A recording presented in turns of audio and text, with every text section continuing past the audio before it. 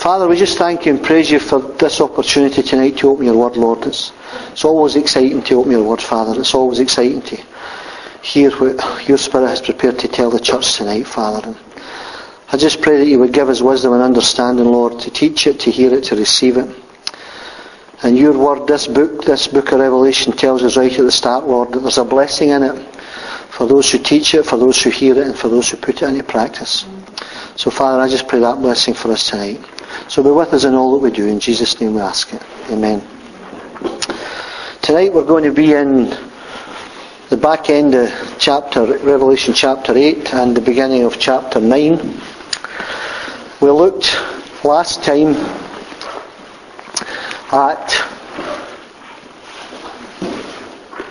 the situation in regards to the great multitude that was in white before the throne of the Lord, and the seals that were opened, and the seventh seal at the start of chapter 8, when there was silence in heaven, that holy hush that was in heaven for half an hour. And then, of course, we'll look at it from the point of view that the 7 seals that were opened on that title deed to the earth. And just to remind you that we know it was a title deed because it was written on both sides, and that would be self-evident to the people in the churches that John was writing this epistle to, this vision to. And remember that in some measure this was a real-time vision that John was writing about here. It was actual experiences. There were dialogues between him and angels and him and elders, etc. So it's not as if it was some sort of ethereal thing. I mean, John appears to have been literally transported into heaven and shown this as that which must come after. So this title deed of the earth that no man was capable of opening except the man Jesus Christ. And of course, because the title deed had been given up by a man, in some measure by Adam, by the first Adam, then it had to be redeemed by a relative of the first Adam. It had to be a man. So in some measure you find the Bible calling Jesus the second Adam, the one who would come and redeem that which was lost. So we find this situation here that when the 7 seals were opened, the 7th seal heralds in the 7 trumpets, and then you get 6 of them, and then the 7th trumpet heralds in the 7 bowls, and there's a little parenthesis in between all of these things. We found between the 7 seals and the 7 trumpets that there was sort of chapter 7 there, where the 144,000 and the great multitude in white were talked about, those who would come out of the tribulation and be saved.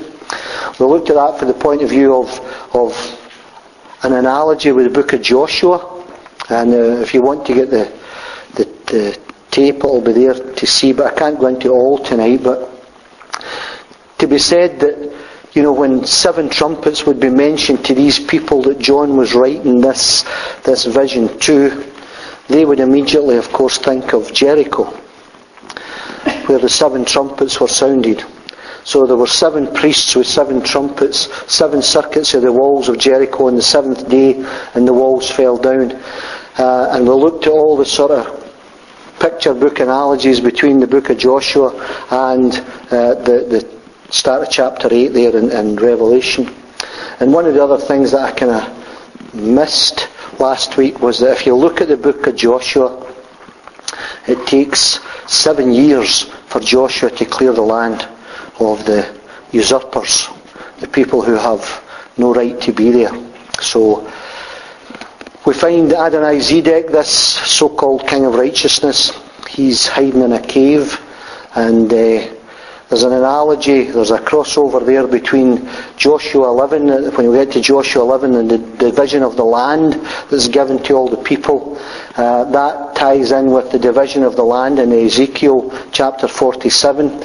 But the difference is that Ezekiel chapter 47 is the division of the land in the millennial reign, when Christ comes back and the land is redistributed, and the Jews are given their true place, and all the tribes and divisions and clans of the Jews are given their proper place within that.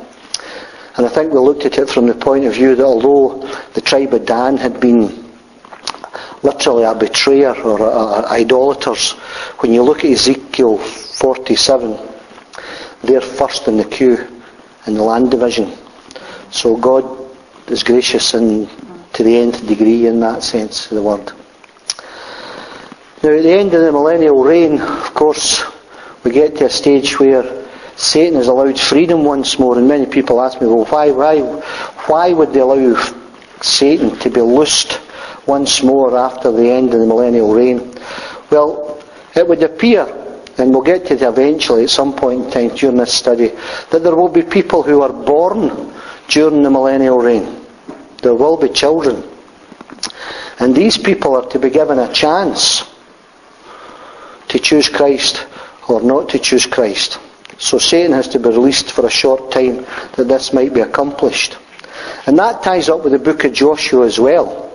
Because where the choice is given at the end of the book of Revelation, then we find at the end of the book of Joshua, Joshua stands up and tells the people of Israel, choose you this day whom you will serve. As for me and my house, we will serve the Lord. So they had the choice of, even when they had entered the promised land, even when they had taken the land from the usurpers, they were given the opportunity to choose. You can either serve the Lord or you can serve the gods of the Canaanites, and etc. And you can find that in Joshua 24 and 15. So we've got the 7 seals, the 7 trumpets, and of course we'll go into the 7 bowls eventually, these bowls that are poured out.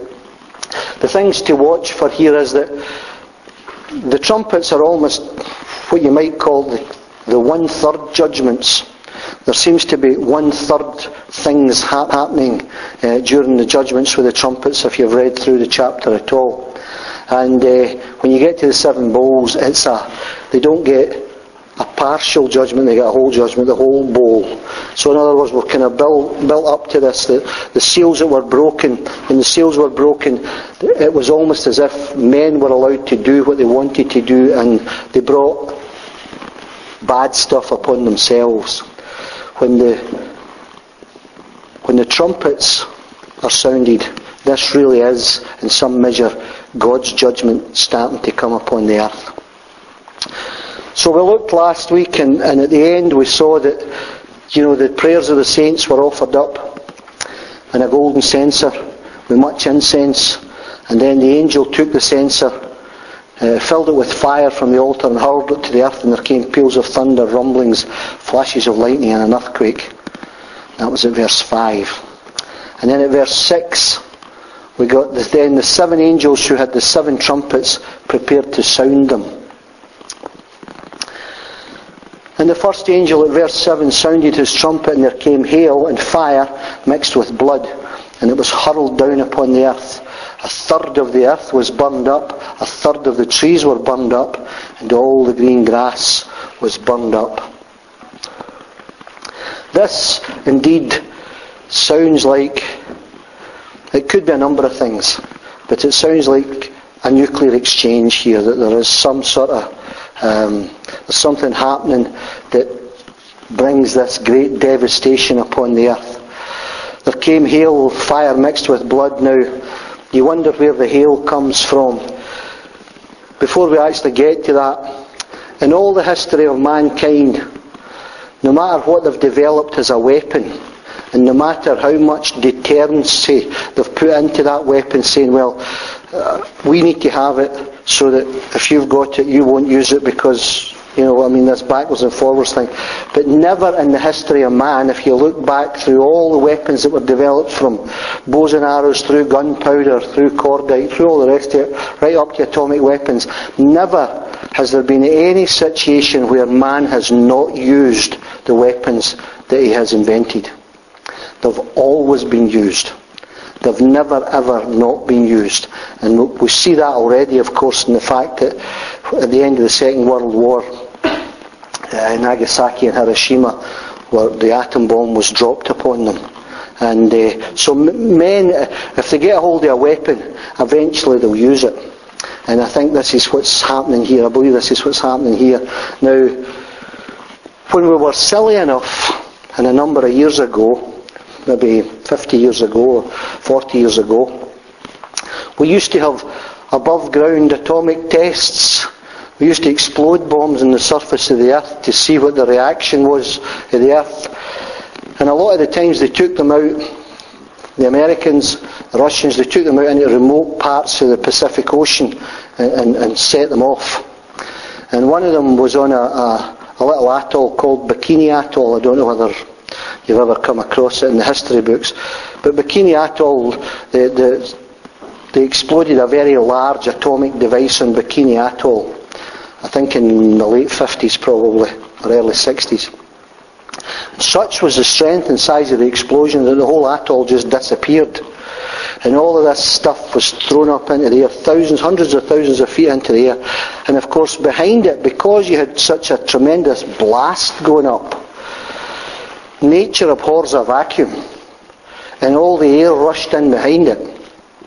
And all the water rushed in behind it. And of course it was sucked up by it, the same way as you get with a tornado. If you spin it fast enough, it'll suck everything up that's in front of it. Well, in this same way, you get this tremendous push up from the bottom. So there was literally millions of tons of seawater were dragged up into this great mushroom cloud, hundreds of thousands of feet into the atmosphere. And of course, when it gets up there, as Jesus said, everything that goes up must come down. You know, and he's coming down soon. So you got all this water up there, and of course it passes through the various layers in the atmosphere, and then it freezes, and it comes down like huge hailstones. And that's what they found in Bikini Atoll, that it came down with such a force of hailstones that it was virtually on the verge of sinking ships. It certainly destroyed all their monitoring equipment that they had left in various islands around the place. But there were these huge hailstones that came down because of the amount of water that had been sucked up. So this may indeed be exactly what John's talking about here. And if you add in all the other mix of it, of course, if you add in all the soil that would be in the water and all the bits and pieces out of the sea, the whole thing could look like blood as well, like that dark brown colour as it comes down. And of course, an atomic explosion, what they call ground zero, is where all this debris would be taken up and blown up into the air. But there's a tremendous, first of all, there's a sonic wave goes out from it. Well, that's not strictly correct. There are two waves go out from it. There are a sonic wave and a heat wave goes out from it. One of them travels at the speed of sound, and the other one virtually travels at the speed of light. Now, the heat wave travels at the speed of light, and the sound wave travels at the speed of sound, or just slightly above the speed of sound. So you've got this tremendous wind force travelling outwards at almost 700 miles per hour. And in front of it, you've got a thermal force that is something approaching 1,000 centigrade. So once this thermal force is pushed along, it burns everything in its path, and anything that's left, of course, when this sonic wave hits it, it just blows it to pieces. It just knocks it down. So everything is absolute destruction within, well, certainly with the nuclear weapons they've got today. I would suggest that if you dropped one on Stirling, just one on Stirling today in the middle of Scotland, you would eradicate the whole of Scotland. It wouldn't need any more than one. That's the power and the force that these weapons have today. You could literally eradicate the whole of Scotland. Now, it seems to be at this point in time that if it is a nuclear exchange that's happened here, then it's been limited. Because it says here that a third of the earth was burned up, and a third of the trees were burned up, and all the green grass was burned up. So there have been a number of bombs dropped all over the place, but it's amounted to virtually a third of all the living things upon the earth that have been affected by it. Now you can imagine the situation with that. You've got this atomic explosions that have occurred, and now we're in a situation where you can't grow anything in the ground. You have the same situation that you've got in the Chernobyl area today, that I mean, the people in Chernobyl, or not in Chernobyl because they're not allowed to stay there, but the people in the surrounding areas are running around with Geiger counters in the vegetable markets to see which has got the least amount of radioactivity in their carrots and in their onions. And even to us today, here in Scotland, there are farms still in the southwest of Scotland who are not allowed to take the sheep off the ground. They're not allowed to sell them for food. Now, I don't know whether you knew that or not, but there are still farms here today in Scotland where you can't take the lambs and the sheep off the ground because the ground is so badly contaminated. I don't know whether you remember from 1986, but when Chernobyl went up, there was a great radioactive cloud which actually passed over the top of us, and the unfortunate thing is that the day that it passed over us was heavy rain like today, and all the radioactivity was brought down by it. And hence, and I make no bones about it, I mean, we're not talking about tribulation time now, we're talking about pre-tribulation time. Here we're talking about now. I believe that that's why there are so many people now with cancer in Scotland, because of Chernobyl. They reckon that the radioactivity at the level it was at would take 20 years to have effect, and yet we see now many people from the mid-90s onwards. I mean, maybe it's just because we're getting old that we hear about people with cancer, but there seem to be more and more people with cancer than we've ever known before. So you can imagine the situation when the time comes that this happens, that we would have a situation where a third of the earth was burnt to a crisp, and one third of the trees were gone, and there was no green grass. I mean, it doesn't even bear thought, and yet we can be thankful that we are not going to be here. But there are going to be many people that we do know who are going to be here. And we spoke about that last week, this great multitude in white who would be saved through the tribulation. So I say again, don't stop witnessing to your friends, because it might be tonight that the church is raptured. We might go tonight. You might have no more chance to speak to your friends about Jesus. But when they have to go through the tribulation, there will be a time comes when they will think about what you have told them and think, Gordon was right, Fiona was right, John was right, I need to put my trust in the Lord. It will cost them dearly, but they will be saved. But as we said last week, they won't be part of the church per se. They will be, as the book of Joshua talks about, the Gibeonites, the servants of the Lord, who will stand before the Lord all day, whereas we will be seated with the Lord, the body of Christ. Anyway, so here we have a third of this all mixed up, a nuclear exchange, some sort of huge cataclysmic event here. So we've got the land destroyed, and then of course we come to the second angel at verse 8. And he sounded his trumpet, and something like a huge mountain, all ablaze, was thrown into the sea. A third of the sea turned into blood, and a third of the living creatures in the sea died, and a third of the ships were destroyed. Now, again, it's this third thing, and people say to me, but this is all just symbolic. You know, the fact that it's a third of this, it's all just a metaphor, a euphemism for something else or whatever. And, you know, when you look at these plagues, and they are plagues in some measure, you can compare them with the plagues of Egypt. Were the plagues of Egypt figments of people's imagination? I think not. Egypt was utterly and absolutely devastated by the plagues that God brought upon them, by the judgments. And the judgments were not in some measure brought upon the people of Egypt, but were brought upon the gods of Egypt. If you look at all the plagues that affected Egypt, it was all to do with their idolatrous worship and the people who supported the idolatrous worship. They worshipped frogs, therefore they got a plague of frogs. They worshipped flies, therefore they got a plague of flies. The priests wanted to be so holy that they shaved every piece of hair off their body so that they would be ultra clean. So God sent them a plague of lice to eat on their bodies. And and then at the end of the day they worshipped Ra, the great sun god, from which the word Pharaoh or Pharaoh comes from. And of course Pharaoh is a loose translation of the word son of the sun, if you want to call it that. And what did he do? He darkened the sun. So God in these things proved himself to be who he was. And in the same measure, he will prove himself to be who he is in this. Now, something like a mountain, all ablaze, was thrown into the sea. Now, this indeed sounds like some sort of asteroid or a huge meteorite that strikes the earth. Where the first one we could put down to men's inhumanity to man in a nuclear exchange, this second one appears to have been a deliberate hand of God act, if you want to call it that. No man could predict the fact that an asteroid was going to hit.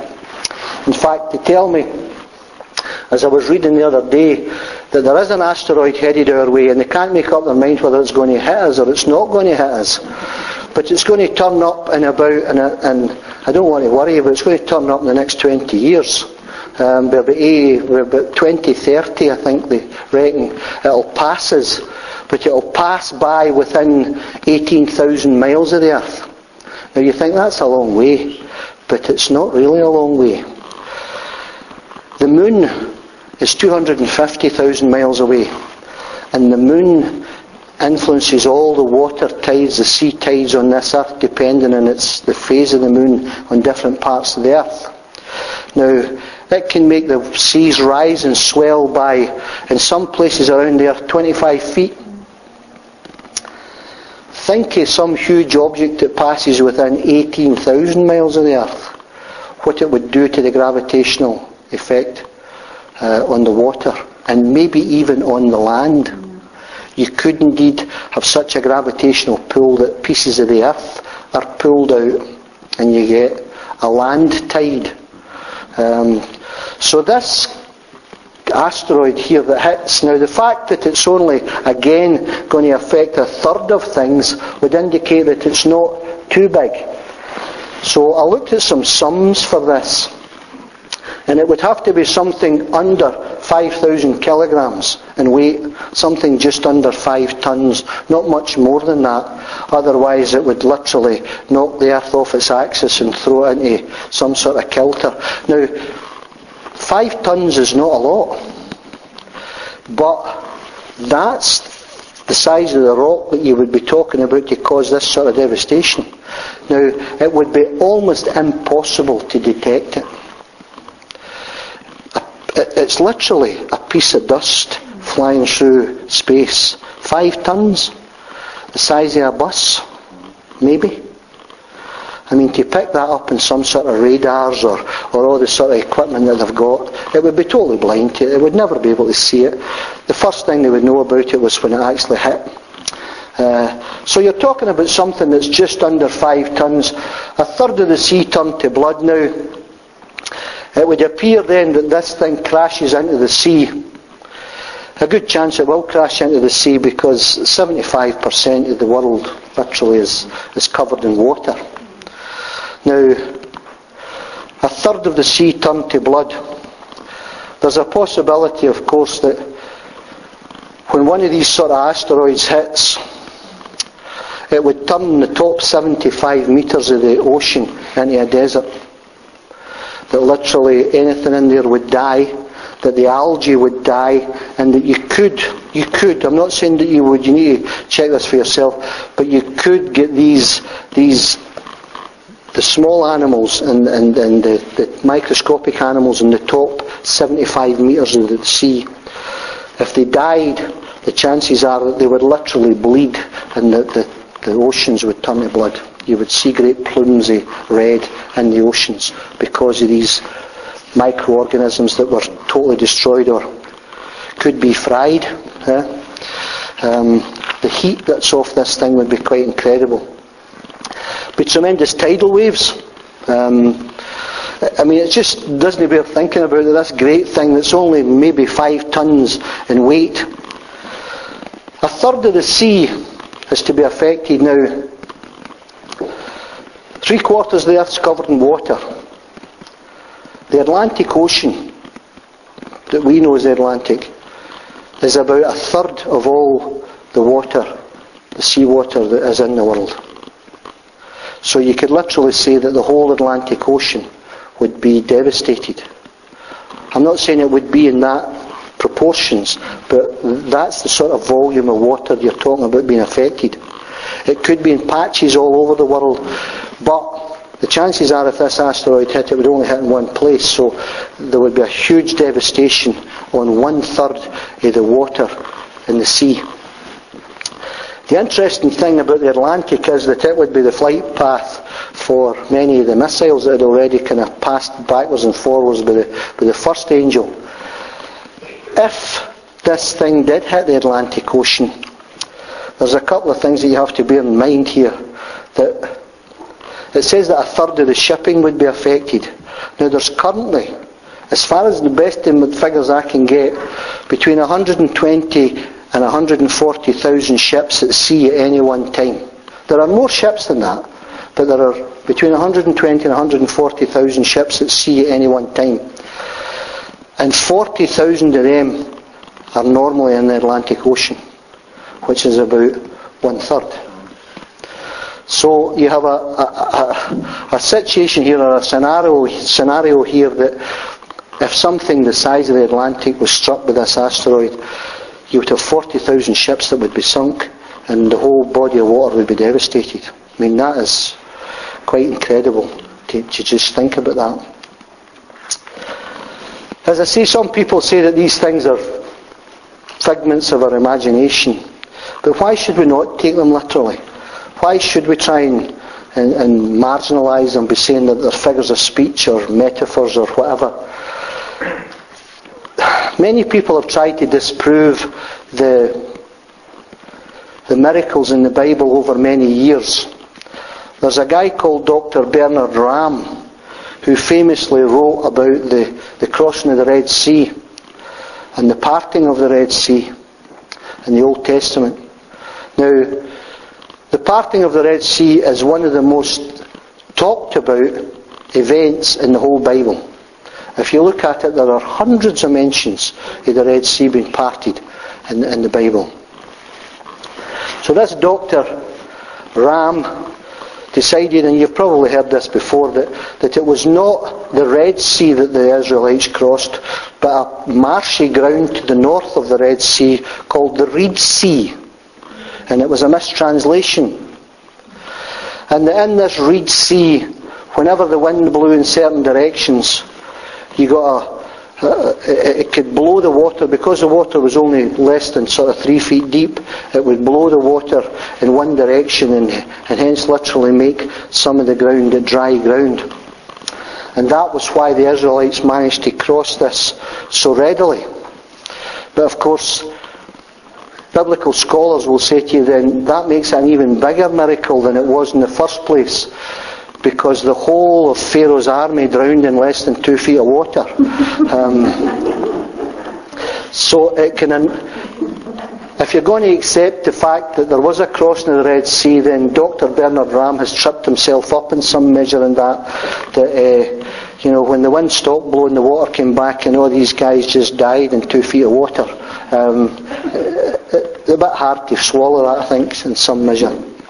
So there we are. Here we are on this earth. We've gone to be in heaven. We're sitting there at the moment, and we're literally watching what's happening here on the earth.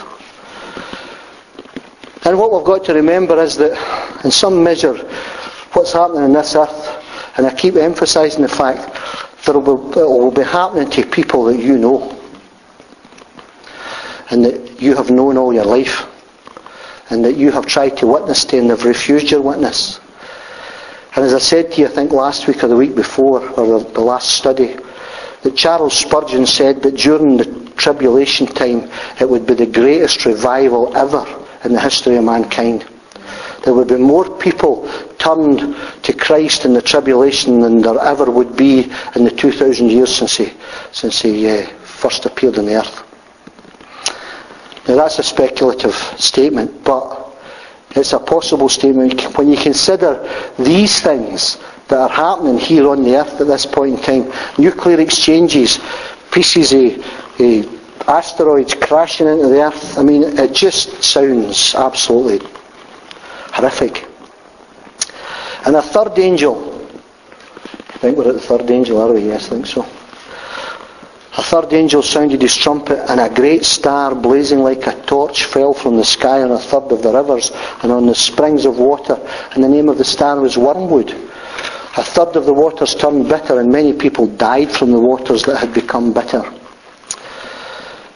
Without too much comment on that, it's some measure, the word wormwood, translated in the Russian, is Chernobyl. That's the Russian translation for it now. I'm not putting any emphasis on that fact, whether this would be... We're obviously not in the tribulation time at the present time.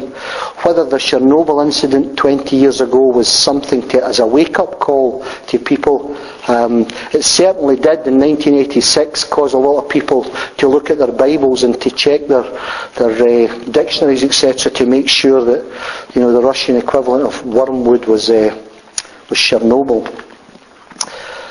But this great star now, again, we've got a situation here where it would appear that possibly the Earth at this point in time was being showered by asteroids and small meteorites. That there had been some sort of shower, or there had been a big one that had broken up.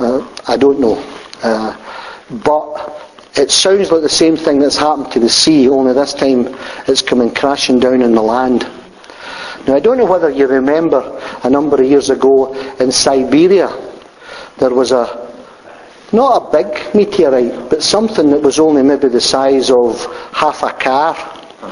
And it destroyed thousands upon thousands of acres. The trees were all just flattened. And, the momentum, the inertia that these things carry, they're travelling through the Earth's atmosphere at 30,000 miles an hour. I mean, you get hit with half a ton of something like that, and it's going to give you a problem. There's only one winner. So, if you think about the meteorites and asteroids that have hit us in the past, there certainly could be a real problem here with this one. So this great thing, like a great blazing star, you can just imagine the trail coming in through the atmosphere. It fell from the sky in a third of the rivers and in the springs, and the name of the star is Wormwood. A third of the waters turned bitter, and many people died from the waters that became bitter. Now, there are probably, in Britain, 20 to 30 major rivers. If it were happening in Britain, you would be talking about 10 of them being poisoned. There are probably in the United States 100 major rivers. And if it were happening in the United States, you'd be talking about 30 of the major rivers in the United States, the Missouri, the Mississippi, the whole lot of them, the Potomac. A third of them would be poisoned. Now, I was looking into this poisonous thing because it intrigued me that this great cataclysmic event could poison the water.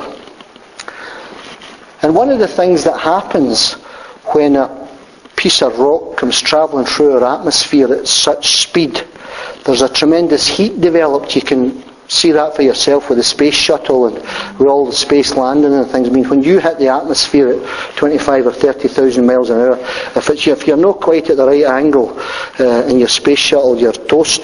That's it. And unfortunately, we've seen that in the past, that just a few of these tiles missing on the underside of the shuttle, and the whole thing goes up in flames. Now, this piece of rock, as it travels through the atmosphere, will develop massive temperatures around it. This great ball of fire, literally. It will be 1,000 degrees centigrade plus. And as it does that, it splits up the oxygen and the nitrogen that are in the atmosphere. You've got them, at the moment, they are separate in the atmosphere, but they're so well interlinked or mixed that it's almost impossible to separate them. I mean, it's like taking diluting juice and pouring it in water. How do you get it back out? You don't. It becomes impossible.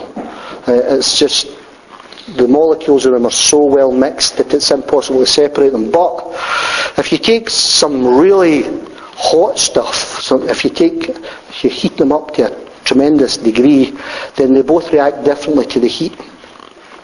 And you actually get a combination of them, which is nitrous oxide. And then the nitrous oxide in itself, with the water vapour that's in the atmosphere, turns to nitric acid. And nitric acid is an extremely, let me tell you, it's lethal byproduct of this process. And it would be this product that would be leaching into the waters. The other thing that comes out of this is that, they talk about this water being like wormwood. Now, wormwood is it's a herb actually, and its chief characteristic is a product called absinthe. I don't know whether you've ever come across absinthe before. But absinthe is an extremely hallucinogenic drug, which taken in small doses will make you feel really euphoric. And like Peace Brother and all the rest of it and all that sort of stuff, the old hippie stuff. But if taken in any great quantity, it will kill you, and will kill you you will die rather badly. It is an extremely dangerous material. Now, this absinthe can actually be formed out of the atmosphere of the earth. If you heat it hard enough, you get this nitric acid forming with this absinthe.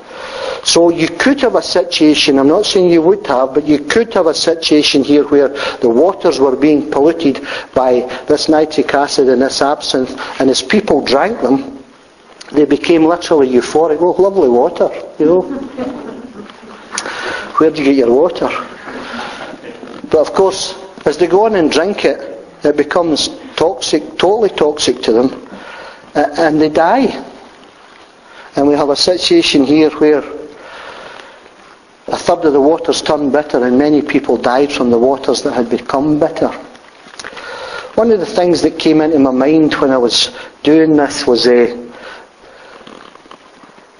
Exodus 15, when Moses led the children of Israel and they came to Marah, the place that had been 3 or 4 days without water. Now, if you can imagine a few million people, it needed a lot of water for them. So when they came across the waters at Marah, they all kind of ran into Marah and said, oh yeah, beauty, and started drinking this stuff. But it was absolutely toxic. It was not to the point where it would kill them, but certainly they might spend a long time in the toilet afterwards. It was really that type of cleansing product. And I always said, that God didn't want to just take the people out of Egypt. He wanted to take Egypt out of the people. It was one of these kind of things. But when the water was bitter, the people complained against Moses and said, oh, why have you brought us here? We're looking for water, we're dying of thirst, and yet you bring us to bitter water. And God said to Moses, there's a tree there. Take the tree and throw the wood into the water, and it'll make the water sweet. And I tried to put all this together, and maybe I'm over-spiritualising this, but the wood that I thought of that makes sweet water is the wood of Calvary. That, when we are in the bitter waters, it's the cross at Calvary that brings sweetness back into our life. And of course, if you look at Psalm 22, in verse 5 and 6, what was it Jesus said when he hung for the cross? I am a worm and not a man. And there's a great study in that as well, because the worms that he talks about are, all to do with this, though your sins were as scarlet, but I can't go into that at the moment. So if you think about it, here we have a situation in our lives where before we became to salvation, our lives was filled with bitter water. But when we took the worm that was on the wood and took him into our lives, he brought a sweetness to us that was more than beyond the compensation that we deserved. So this wormwood is going to bring bitterness into the lives of the people whom it affects, because they've rejected the cross of Jesus Christ. They wouldn't believe that Christ could bring the sweetness into their lives, so they rejected that, and it's cost them dearly. The death from poisoning through nitric acid and absinthe are really quite bad deaths. You die a rather agonising death. So that's our third angel there. And then the fourth angel, here we are at verse 12. The fourth angel sounded his trumpet, and a third of the sun was struck, a third of the moon, and a third of the stars, so that a third of them turned dark. A third of the day was without light, and also a third of the night. So we've got a situation here now. We could look at this for the physical point of view and say, well, did a third of the sun disappear and a third of the moon disappear? And I don't think that's what the Lord would tell us out of this. It's the light-giving effect and the heat-giving effect has disappeared. Such is if you want to call it a nuclear winter, we're now in a situation, if you can imagine what's happened with the first angel, with the nuclear exchanges, if you happen with the second and the third angel, with these great asteroids hitting the earth and throwing millions of tons, probably trillions of tons of debris into the air, there's going to be a great cloud over the whole earth. Now, I don't know whether, I think it was Mount St. Helens, when the top blew off of Mount St. Helens, towns that were 30, 40, 50 miles away, they were dark for days, and feet deep in ash and dirt, and they never saw the sun for days and probably weeks on end because of this great cloud that covered them. People couldn't breathe, they were having all sorts of respiratory problems and all the rest of it. So that to me is where we are at this point in time. That the whole earth is literally consumed by this cloud of debris that's high in the atmosphere, and it's blocking out the sun. And it says here that there'll be a 33% reduction in the amount of light. A third will disappear. A third of them to turn dark, and a third of the day was without light, and a third of the night. Now the moon is obviously dependent upon the sun for its light. We know that the moon is a reflection of the sun. So if the sun loses its reflective power, or then the moon loses it also. Scientists have predicted that if we did get into some sort of giant asteroid scenario or a nuclear exchange that was, a nuclear holocaust where lots of weapons were let off and exploded, then we would enter this period that they would call the nuclear winter, where there would be that much dirt and dust in the atmosphere that the sun couldn't shine properly. And that's exactly what the book of Revelation is telling us here, that a third of it would be lost. Now, if you lost a third of the sun's heat, you would be in a situation that places like, let's say the west coast of America, California, which in midsummer is probably in the high 40s centigrade. The highest it would get to is 15 centigrade. That's as warm as it would get in California in the summer. That's according to the scientists. That's what they tell. If we hit one of these nuclear winters where the light and heat reduction for the sun was brought down by, well, I think they talked about a quarter, but this is a third, so it might even be worse than that. There would be no possibility of growing crops, there would be no possibility of growing food, there just would not be enough light and not enough heat to give you any sort of form of photosynthesis. And people like us living in places like we're in, if you think it's dark now, wait till you see the cloud, because it will be like this. It will be like this, literally, all day and all night. It might just get a little greyer, but that's about it. And the temperature would be such that it would be almost unlivable.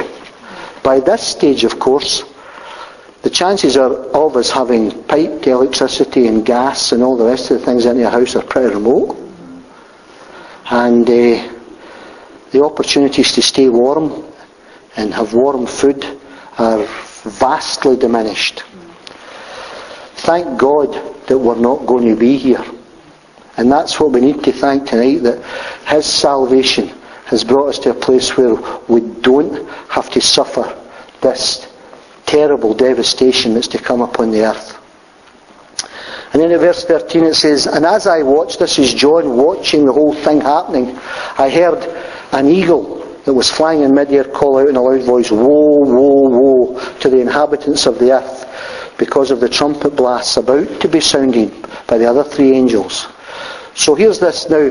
Some of your translations might call it an angel that was flying across.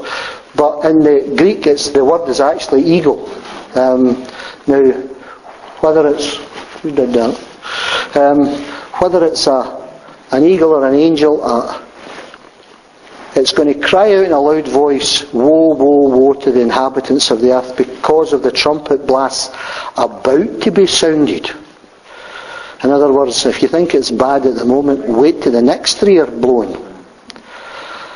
And that's something that, woe, woe, woe, that's the sort of next three trumpets that are coming. And in some measure I was thinking about that because I believe that that's why when the cherubim and the elders and the angels are all gathered around the throne of God and they shout, holy, holy, holy is the Lord. Because He's a God of three parts. Father, Son and Holy Spirit. So it's holy, holy, holy. It's not just a holy God, it's a holy, holy, holy God. So that's something to keep in mind. And I think when we get to this fifth angel, that this eagle or angel who was flying in mid-air and calling out in a loud voice, it almost seems unreal that this voice might be heard across the whole earth. And it's a voice of woe to the people. And it talks about the inhabitants of the earth. Now remember, the inhabitants of the earth are not you and I. We are inhabitants of heaven. We don't belong to the earth.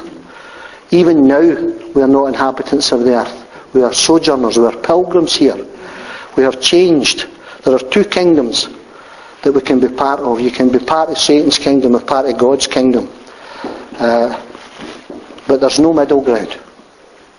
People say, oh, so-and-so's sitting on the fence. So-and-so's not sitting on the fence. They're in Satan's kingdom. You can't be halfway. Jesus said that himself. He says, there's only two options. You can be a son of Satan or a son of God. Make your choice. And that's what he told the Pharisees. And that's something that we have to make the choice as well. We've made our choices tonight. But there are many people whom we know who are still inhabitants of the earth, who put their trust in the earth. And most of the people that are out there are of that ilk, that they think by saving the rainforests and patting the whales and hugging the trees that they're going to make some sort of eternal difference, because their whole life is based upon spaceship Earth. That this is it. This is all we have. There's no more. If spaceship Earth goes belly up, then the whole thing goes belly up. And we know that that's not the truth. But they don't. And although we should be good stewards, yes, we should be. We should be good stewards of everything that God gives us. But remember this, that this earth will last as long as God wants it to last. And it will not last a minute less or a minute more.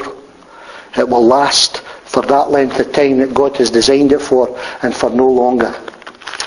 And although they talk about many of the animal species who are becoming extinct and all the rest of it, I watched a programme on television the other night about the Amazonian rainforest, and they're reckoning there that there are areas still where they've got these little tree frogs, and some of them are so poisonous you'll die if you touch them.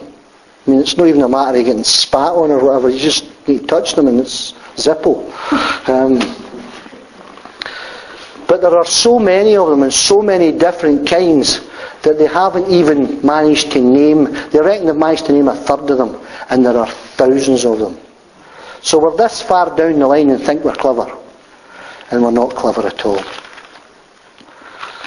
And many of these people, the intellectuals today, will try and dissuade you of this. So we're not the inhabitants of the earth. This angel or this eagle that flies around and cries woe across the earth, and it cries woe because the nature of the judgments that are coming upon the earth changes. And these first 4 trumpet blasts here will have actually physical devastation upon the earth.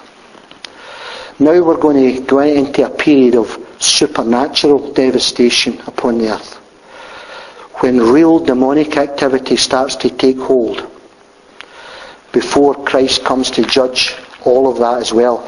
He's about to loose all the demonic forces, the most cruel and horrible demons that you could ever think of are about to be loosed upon this planet. And the fifth angel, at the start of chapter 9, sounded his trumpet, and I saw a star that had fallen from the sky to the earth. And the star was given the key to the shaft of the abyss. And when he opened the abyss, or the abysso, or whatever, the bottomless pit, or whatever your Bible translates it, smoke rose from it like smoke from a gigantic furnace.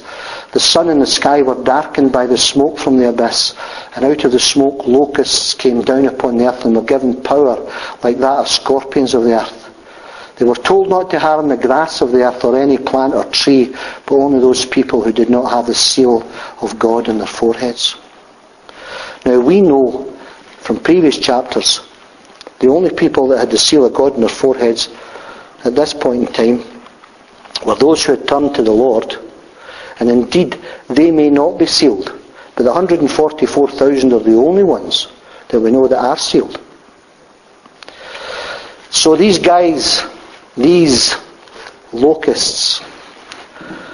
Now, you say, but this is another star that's fallen. Yes, but it's a different word that they use for the star. This star that fell from the sky was Satan. This is the great Satan, the great dragon. Now, there were two events in Satan's life. One of them happened way back in the Garden of Eden, and the other one happens way forward in Revelation. One of them happened at the start of creation, and one of them happens at the end of creation, because this creation is being destroyed, and a new creation is going to come our way with a new heaven and a new earth, when we see in Revelation 21 and 22. So Satan has two major events. One is that he rebelled in heaven. Isaiah 14, I think Ezekiel, where are we in Ezekiel? 48, maybe. I'll get that scripture for you. I don't seem to have it written down here. But certainly Isaiah 14 talks about the one who was the morning star, who was the shining one. And that's what Lucifer means. The word Lucifer means shining one. He was one of the main cherubim who served before the throne of the Lord and worshipped him day and night. And it says in Isaiah that he was the great shining one until iniquity was found in his heart, and that he wanted to be greater than God. He said, I can do this better than God. And we realise from Revelation 12 that not only was he very proud in himself, that he was a very good manipulator, because we find in Revelation 12 that we're told that he took a third of the angels with him in this rebellion against God. That he wanted to be better than God. And thus, for his rebellion, he wasn't cast out of heaven at that point in time, but he was cast to the earth. Heaven would cease to be his home. The earth would be his home. He was still allowed access to heaven, because we find in Job 1 that he stood before the Lord and asked about his servant Job. So Satan still had access, and that's one of the reasons why God will create a new heaven and a new earth, because the heaven and the earth have both been contaminated by Satan. So God will recreate the heaven and the earth to be rid of the stain of Satan forever. So this great star that fell to the earth, that was the first part of Satan's problem. The end part here is, and we'll see it in Revelation chapter 12. In fact, this is what's happening here. It's described better in Revelation chapter 12, but what's happening here is, this is him being thrown out of heaven. No longer will he be allowed to come into heaven. He's cast to earth permanently. So I saw a star that had fallen from the sky to the earth. Now, if you're interested in what Jesus had to say about these things, you have to look at Luke's Gospel, chapter 10. I want to just go there very quickly. Luke's Gospel, chapter 10. You don't need to go. I'll go there for you. But you might want to make a note of this. Because it's something that we all fall into the hole eventually with. And it's Luke's Gospel chapter 10 at verses 18 and 19. In fact, we'll go back to verse 17. This is when Jesus sent out the 72 disciples in twos to go around the villages and the towns of Galilee and to proclaim the gospel. And at verse 17 of Luke's Gospel chapter 10, it says, the 72 returned with joy and said, Lord, even the demons submit to us in your name.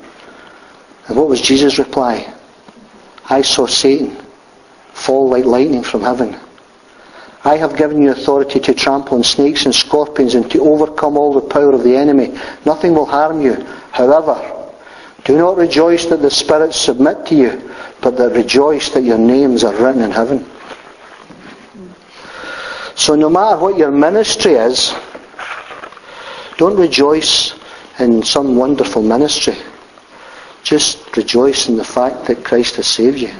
Because your ministry should never be your passion. Christ should always be your passion. And that's, in some measure, what Satan failed to grasp. His ministry was his passion. He thought, I can be better than God. I can do the job better. Move over, Heavenly Father, I'm taking your place. And of course, for that he was cast to the earth. He was still allowed access to heaven, it would appear, but he was cast to earth for that. But at this point in time, God is about to deal with him, so he's excluded from heaven completely. He's cast to the earth, he'll stay there. But the star, we see in the middle of the verse there, the start of chapter 9, the star was given the key to the shaft of the abyss. Now, the abuso, or the bottomless pit, was the place where the angels who had sinned were kept for eternal damnation, for judgment at the great and coming day of the Lord. Now, there are a number of scriptures here that you might want to look at. 1 Peter 3:18, 2 Peter 2, verse 4, and Jude, verse 6. And we'll maybe start there. Jude's just before Revelation. I call it Revelation chapter and a half. Let's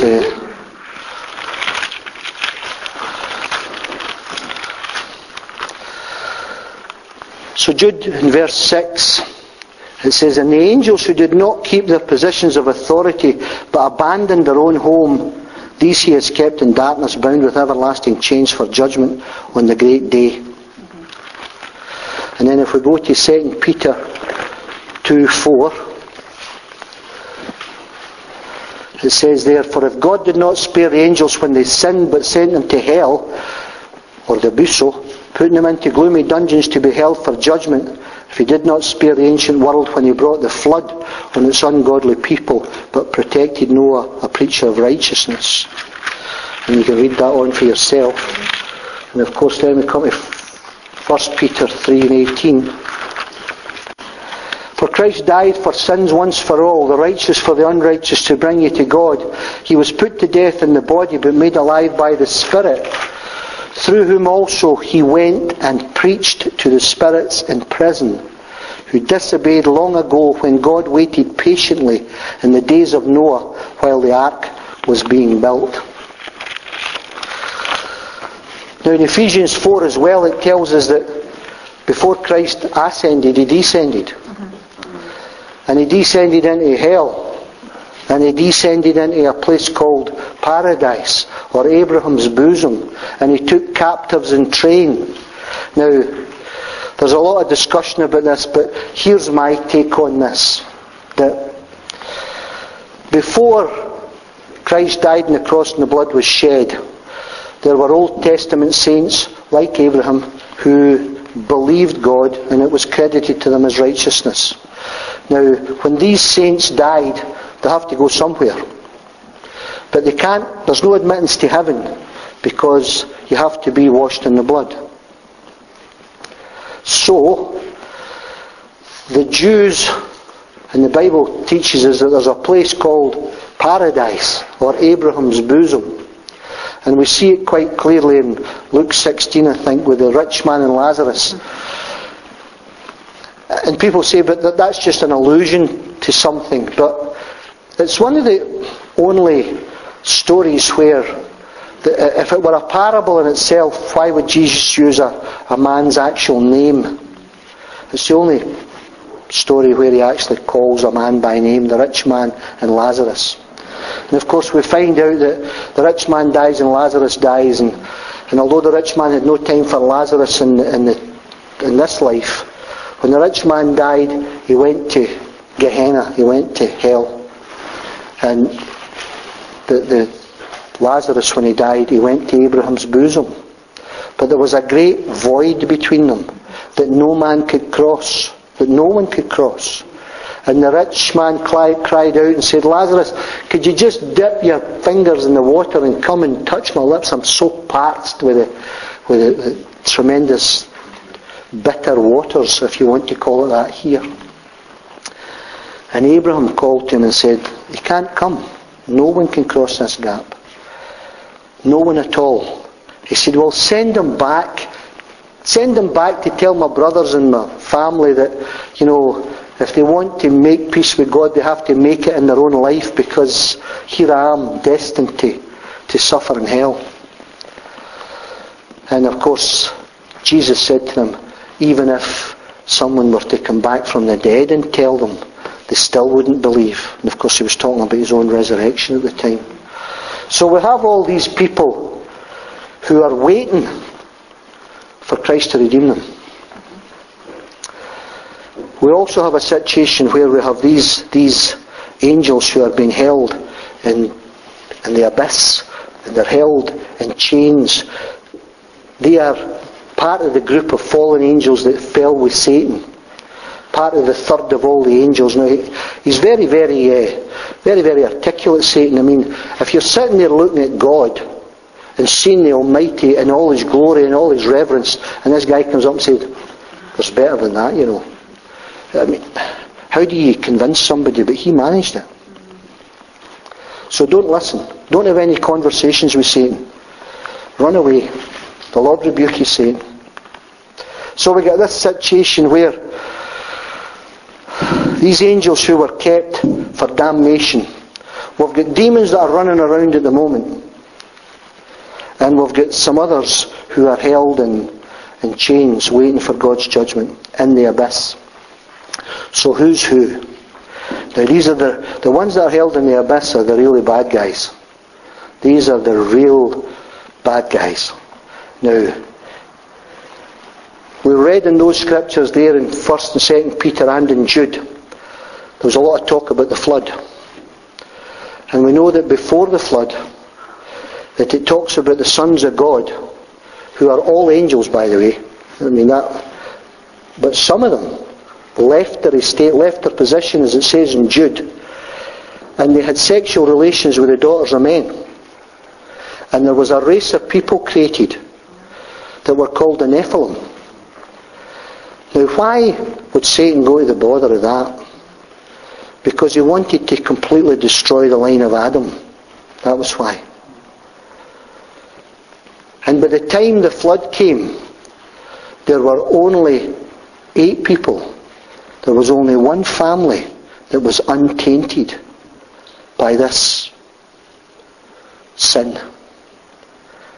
The daughters of men had given themselves over to these guys in such volumes that I believe that there was no one else on the earth who could be saved apart from Noah and his family, who were the only righteous sons of Adam that were left. And when the flood came, of course, it destroyed all of them. And the Nephilim were, the word can mean fallen one, or it can also mean giant. And they were giants. And you had people like Goliath who had 6 fingers and 6 toes. They were freaks. And they were freaks because they were of an unholy union. And it is these demons who were committed to the abyss, that God put them in eternal chains waiting for judgment. And what happens here? In the start of chapter 9, the star Satan was given the key to the shaft of the abyss. Now, who had the key? God had the key. Jesus had the key. Satan can only do what he's allowed to do. He can't do any more. He has to have permission. Now, none of the demons want to go to the abyss. And you can tell that by the story of the Gadarene demoniac. When Jesus spoke to them, and they said, "Oh, we know who you are. You're Jesus. Don't send us to the abyss." And he said, "Go into these pigs." And of course we know that the pigs went crazy, ran off the cliff. And if you're going to Israel, we'll show you the cliff that they ran off it. And all drowned. Demons are these kind of people. Although angels in themselves seem to be able to manifest themselves as human beings in the Bible, demons need a host. And so these guys are about to be released from the abyss. Now they're being released deliberately. Jesus is allowing Satan to release them because God wants to bring a judgment upon the whole earth using them. That those Christ-hating people upon the earth who rejected his message will have to suffer rather badly for their rejection. And so will Satan and all his demons. So the fifth angel sounded, the star was given the key to the shaft of the abyss, and when he opened the abyss, smoke rose from it like smoke from a gigantic furnace. The sun and the sky were darkened. Here we've got the same situation again. Now don't ask me where the abyss is, I don't know. But it appears to be somewhere in the earth. And out of the smoke, locusts came down upon the earth and were given power like scorpions of the earth. They were told not to harm the grass of the earth, which locusts normally would. Which makes me think that in some measure, they're not really scorpions, but likened to scorpions. If you go into the book of Joel talks about the Assyrians who came down and captured the Israelites in the first captivity. He likens them to locusts. The locusts, these Assyrians who came down and captured the people. And of course he talks about the fact that the Lord will give you back the days that the locusts have eaten. Now, I believe that these locusts are demonic creatures. Now, you'll find out later as we go into this, that they have long hair, they're very seductive, they've got the faces of men, and the teeth of lions. And they're ready to rip you apart at the first opportunity. The locusts are really, in some measure, they're either some sort of weird creature, like an Nephilim, or they're people who have been demonized, earth dwellers who have given themselves over to Satan in such a fashion that these demons have occupied their body and become supernatural beings, if you want to call it that. Now I know that sounds a bit, you think, "Oh Jim, what are you going on about here? We're way off the pace here." But this is what's going to happen when we're not here.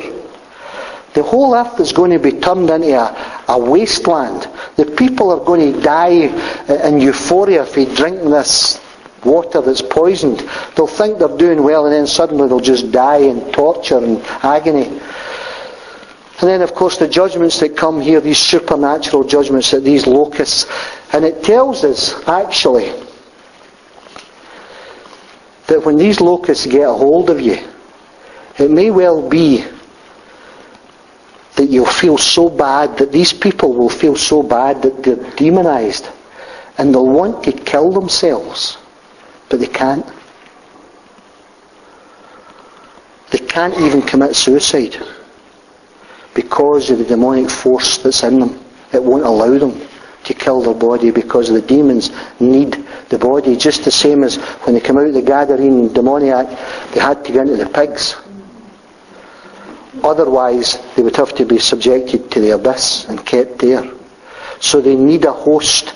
So these locusts may be these these demons who will demonize the people who are left on the earth, or some of the people, and they will have such control but put these people through such agonies that the people will want to die. But the demons won't allow them to kill themselves because they need the host body. I don't know whether that sounds... But the whole aspect of, what these demons are up to and how they operate, you'll have to come back in November to find out. Because that's as far as we're going tonight.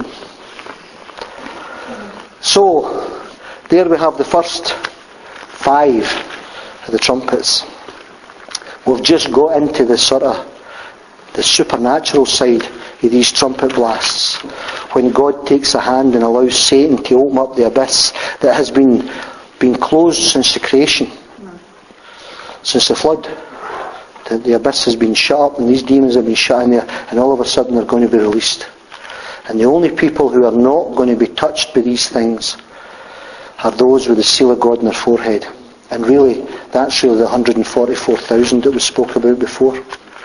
Everybody else is fair game.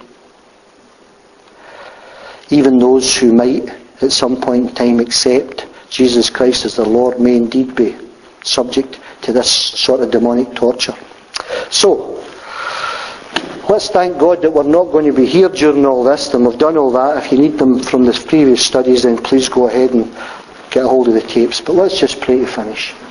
Father, we just thank you and praise you that, Lord, you just inspire our hearts, Lord. It's devastating to think that some of our friends and family might have to go through all this, Lord.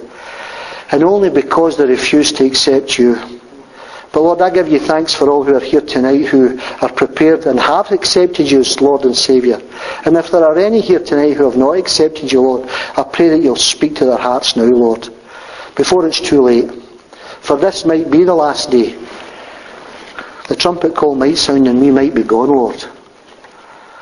That the dead in Christ would rise first and we who are left alive would be harpazo, raptured, taken up to you, Lord, to meet you in the clouds. And in an instant, Lord, be transformed into your very likeness. So, Lord, we thank you for that tonight. We thank you for your word, Lord. And I pray that it will inspire our hearts to speak more openly and more clearly to people that time is short, Lord. That we can't afford to be complacent. We can't afford to be like some of the churches that you wrote to in chapters 2 and 3 who were complacent and thought they had everything sorted out, Lord, and they were poor, blind and naked. Lord, help us not to be like that. Help us to be a mission church, a church with a mission, Lord, to see souls saved. So, Father, we thank you for your word to us tonight, and we pray that you'll just inspire us with it. In Jesus' name, amen.